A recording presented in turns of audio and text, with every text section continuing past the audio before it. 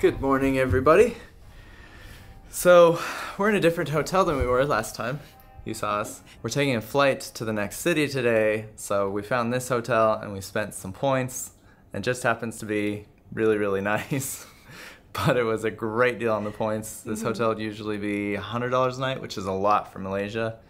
And it was only 5,000 points a night. Stay at the Hyatt, by the way. The Hyatt. We're going to Penang today, which a ton of you guys, and I mean like a ton of you guys, that we need to go to because it's like the food capital of Malaysia, and you guys know us and how much we love food, so we're really excited for that.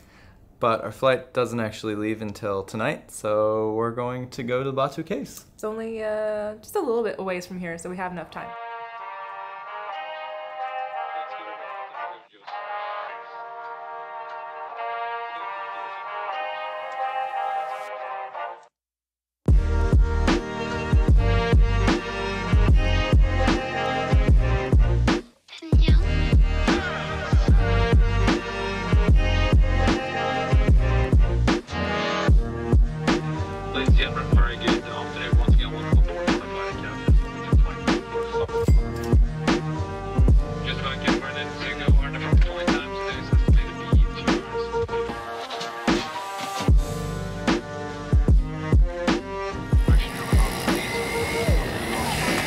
BATU caves.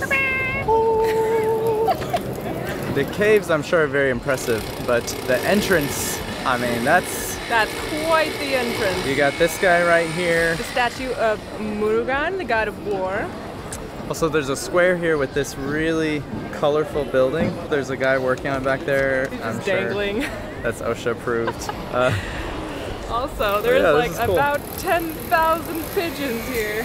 And 10,000 people. Yeah. So we actually read there's a big festival happening next month and 1 million people converge on these caves. Here. So I'm really glad that we're here right now instead of during that. But you want to go to the top? Yeah, it's a lot of steps.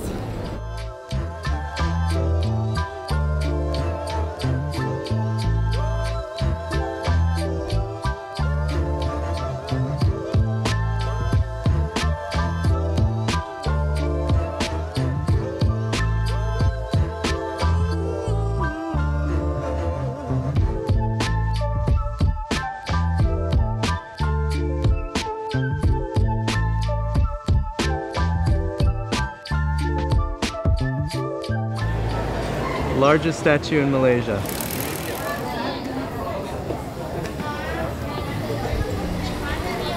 These steps are way steeper than they look from back there. Yeah, a lot of people are doing them barefoot too, which is cool. And this guy is doing it in this thing, so that's super impressive.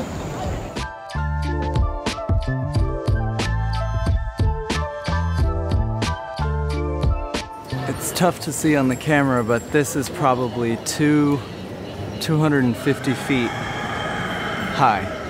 I'm calling it now. I think this cave is the most cavernous cave that we have yet to be in. And they used to harvest bat guano in here. Wait, harvest? Yeah, I think. Or scoop? Harvest. I guess they used to scoop up and collect bat guano for the farms from this cave. Pretty cool. And then, was it a British guy? Came in and said, hey, this cave's really nice, we should make it something else. And it became like a temple like 100 years ago. That's pretty cool. I think it's Hindu, right? Yeah. The entrance is back here, and then there's yet another level. Sorry about this, panning. There's yet another level up here, and it looks like it opens like you walk through the cave. Well, let's just go look.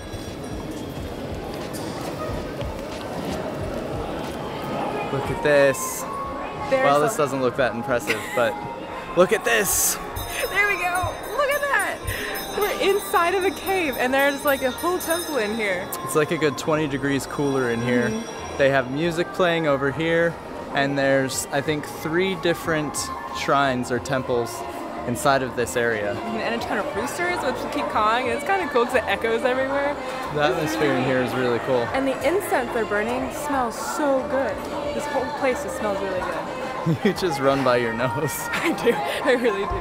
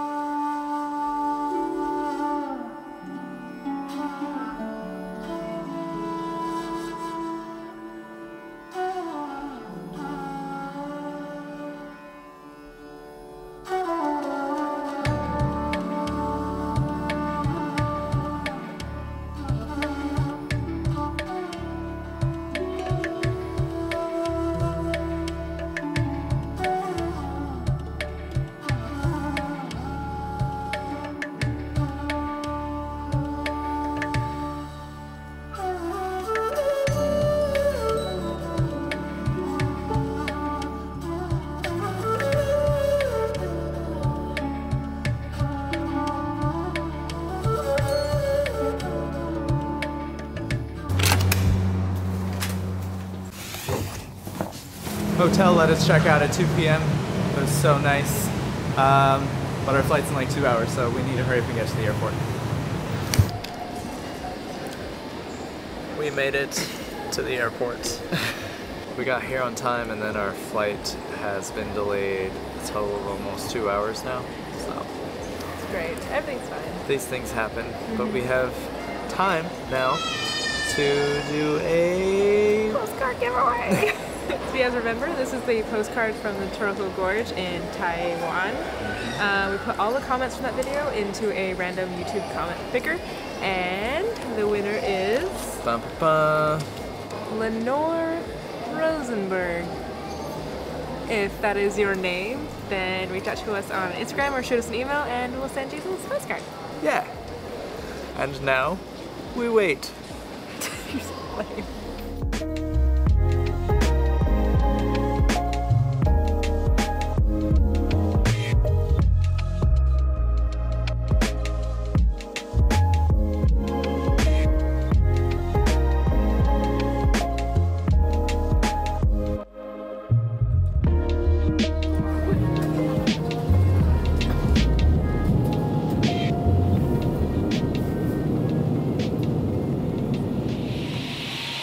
We're in Penang.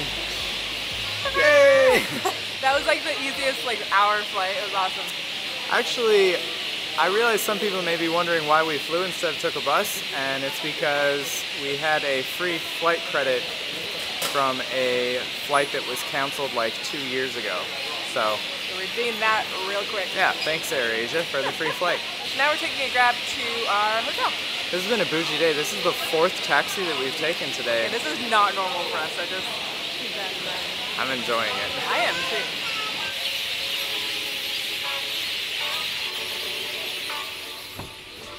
From your hotel, turn right, go down straight, which is the road. See about maybe 10 to 15 minutes.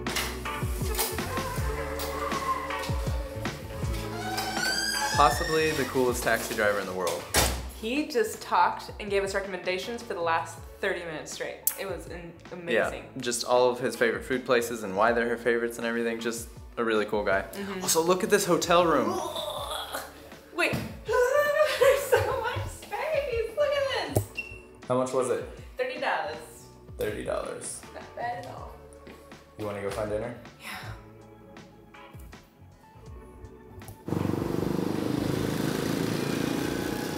All of our taxi drivers' restaurant recommendations were closed.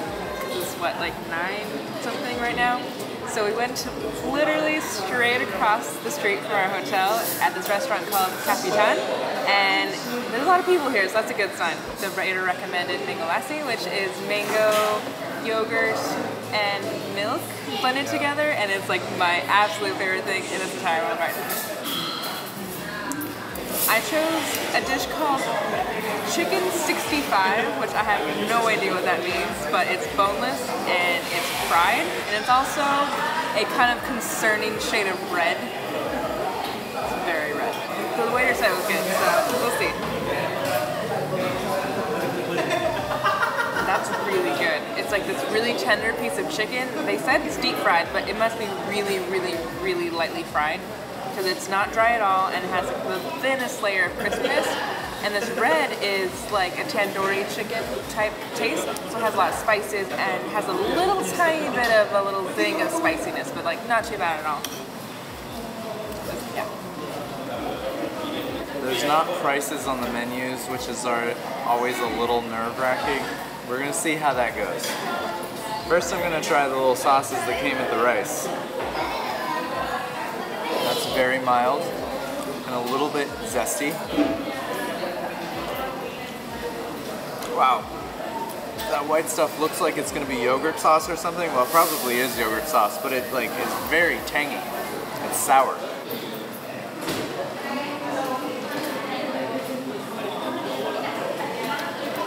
Wow, that tastes like really sour ranch dressing. For the main dish, I got chicken vindaloo, which looks just freaking fantastic. Also, I just want to say we are interested in trying Malay food. We have just so happened to eat a lot of Indian food in the last couple videos. creamy and savory. Has a nice bit of kick to it. It's a little spicy. And the herbs are just, there's so much herbs. I love that about Indian food. There's herbs in the sausage, there's herbs in the rice. It's so good. Is that like a whole stick of cinnamon? Yeah, I think so. You want to eat it? No. Dinner was good, and the verdict on the prices is that they were reasonable. Yeah, It was like $12. That's not bad. Yeah, that was with 2 drinks, naan, 2 things of rice, and then 2 main dishes. So happy with that. Thank you guys for coming with us today, and we're probably just gonna go to every single place our taxi driver recommended in one of these videos. So we'll see you guys on the next one. Subscribe! It's the wrong button. Am I recording? Either really brave or really stupid.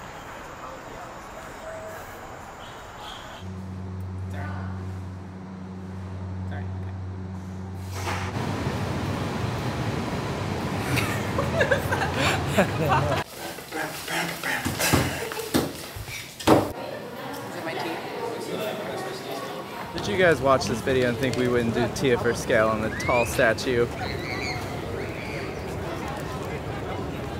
There she is. There's Tia. All right.